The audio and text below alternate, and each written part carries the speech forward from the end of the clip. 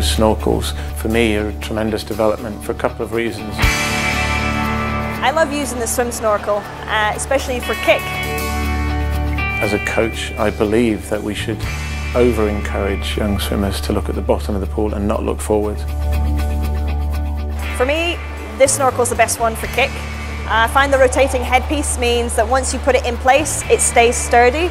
But once you've finished, if you're trying to speak to your coach, you can also rotate it to the side, allowing you to speak freely.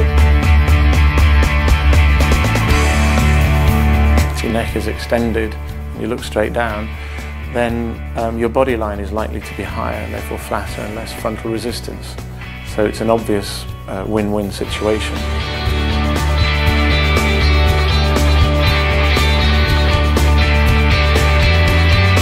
The other snorkel as well that I quite enjoy using for swimming specifically is the smaller one. When you're trying to go for a fast swim, the snorkel stays rigid to your head and it won't deviate at all.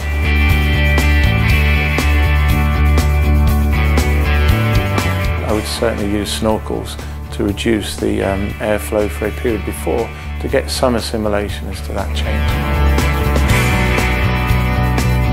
The larger hole means you get more oxygen intake, and with this easy addition to it, you can decrease, meaning there's less oxygen flowing through.